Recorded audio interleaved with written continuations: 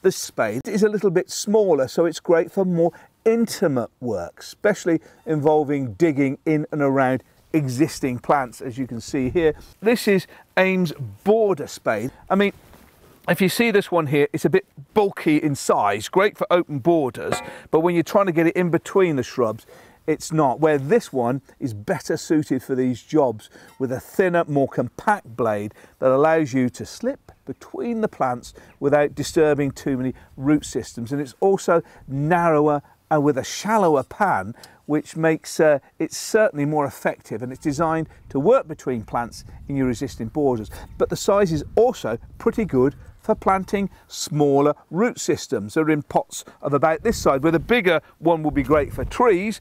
This is perfect for things like shrubs and fruit bushes that you may put into the garden.